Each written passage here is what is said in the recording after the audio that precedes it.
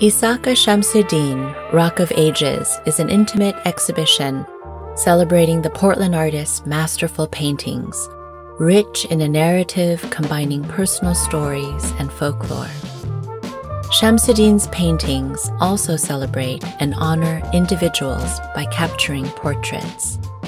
Tightly composed and with a vibrancy of color, the works invite viewers to be among these individuals and warm settings. The exhibition is titled after Shamsud-Din's painting of his father, Rock of Ages, the museum's most recent acquisition of the artist's work. Capturing his subject in the luscious garden that his father prided himself in, a setting that was particularly special for the very close father and son, Shamsud-Din invites the viewer to see this man. Isaka Shamsud-Din, born in 1940, came to Portland via Texas when he was in the first grade. The sixth of 14 children, Shamsud-Din became aware of the many inequitable systems as a young Black person, navigating his world on a daily basis. However, Shamsud-Din has maintained his commitment to art, education, and work for the African American community and his home.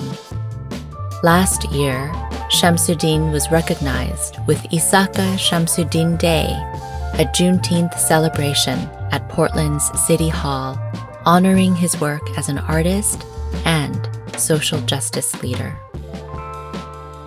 In the painting titled Hare, Lion, and Spider, Shamsud-Din describes the scene. Portraits of my friend from grade school, James Cunningham, the hare, and my twin brothers, Cleve, the lion, and Steve, the spider, whose personal styles reminded me of those West African folktale characters that were the models for Brer Rabbit stories that became popular in American books, film, and comics. I painted them live in 3 two-hour sittings in my San Francisco flat.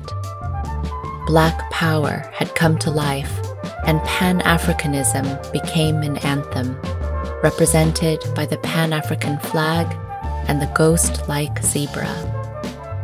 Expressing my desire for a unified African diaspora people, reconnected to ourselves to reshape our world and save the planet.